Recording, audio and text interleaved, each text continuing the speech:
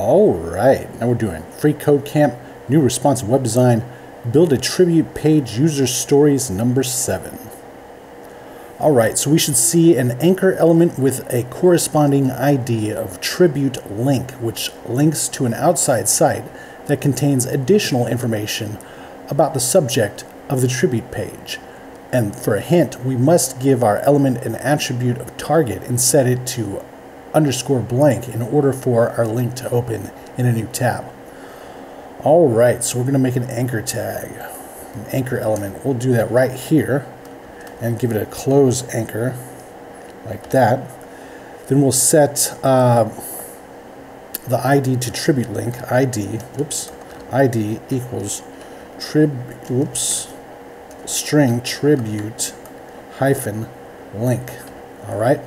Then we're going to give it an href of the site I'd like us to link to. You know, the old Codeman-esque practice videos homepage on YouTube, right? What better site to pay tribute to in this video? And then we'll just say link right here. All right. Let's click it just to see if it does something. All right, and it works. And we're going to come down here after we open up the console, run the test. Our tribute link should have a target IS. Don't forget that. So after this, we'll say target, and then we'll say equals _blank. All right, now let's run it.